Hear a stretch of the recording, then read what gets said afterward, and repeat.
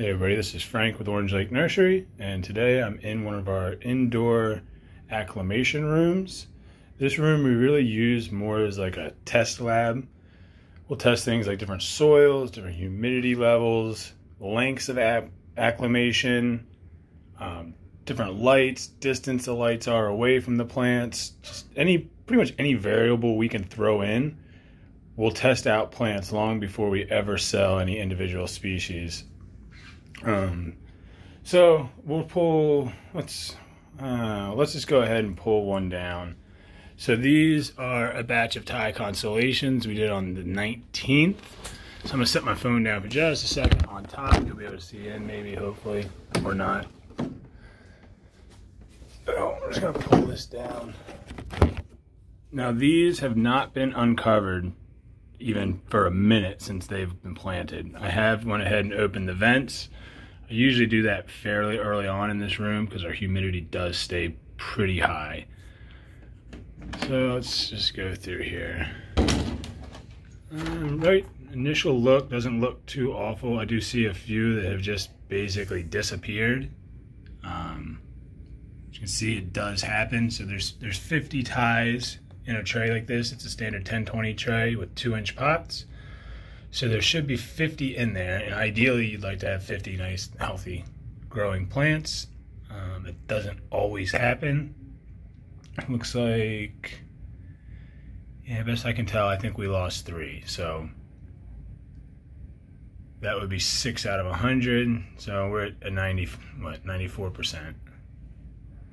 That's still a pretty good acclimation rate. We did not use any rooting hormone. We didn't use anything on these really. Just washed them well, planted them, covered them, and let them go.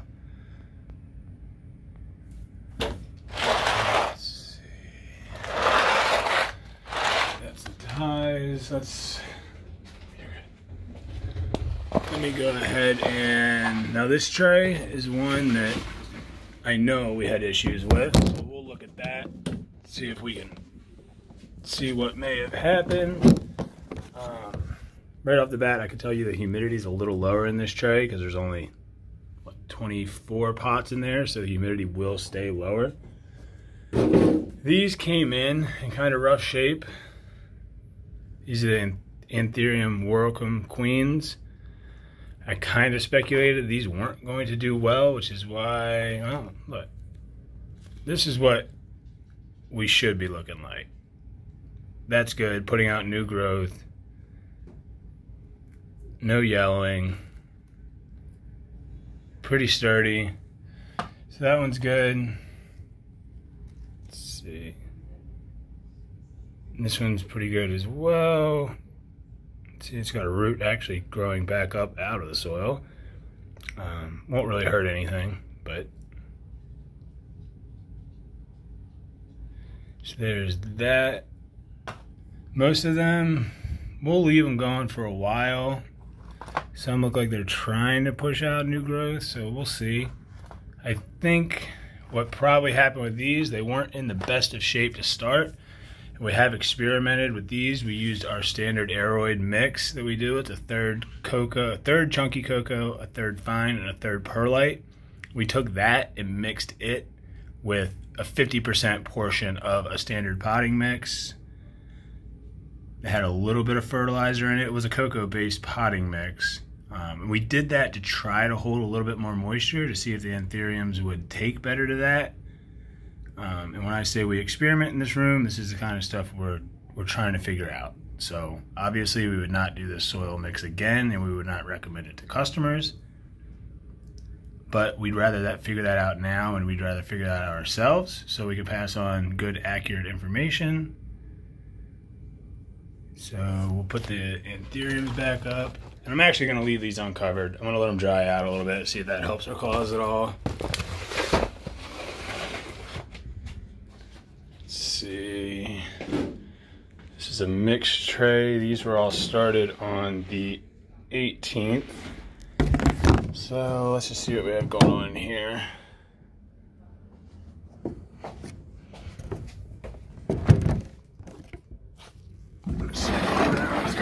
Let's see the tags. This tray has been vented. It has not been completely uncovered. So we have a few scraggly looking tie icons. Not bad. Ring of Fires look pretty good. These guys are super friendly to acclimate. They'll acclimate in just about any type of soil.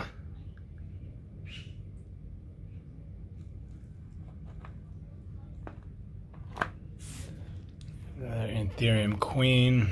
These were from a different batch. These look much healthier going in, starting. You'd see new growth. Nice roots, you can see already going down into their soil. Painted Ladies. I know these were super popular years ago, and you couldn't hardly find them anywhere. I think they've kind of ran their course. I don't know. They're still one of my favorites, though. I don't know why they're so underappreciated now. They're very, if you're just getting started with tissue culture, that's one I definitely recommend. They're pretty affordable. They're very easy to start, so that's kind of a good one to learn on. These guys are pretty easy also. Definitely not as affordable as the Painted Lady, but they're very easy to acclimate. These are the Philodendron Whipple Way.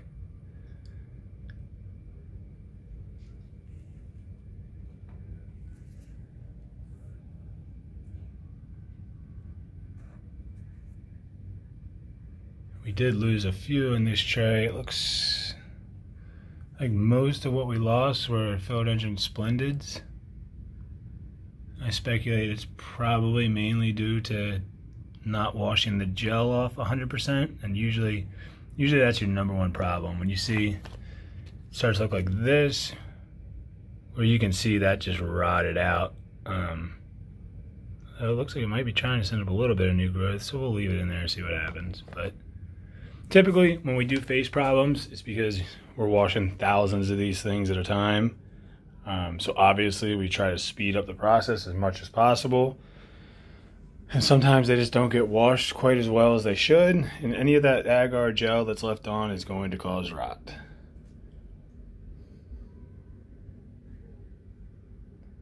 A little sneak peek at a plant that we're hoping to be able to have out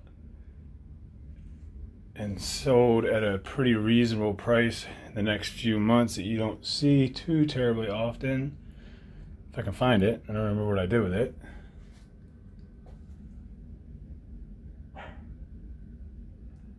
Oh, there it is.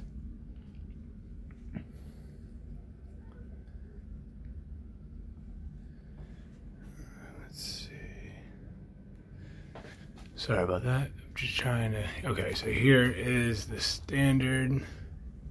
So, ones now that have always been popular, they're one of our best sellers, they're easy to acclimate, is the Joepi, or Upi. Some people pronounce it different.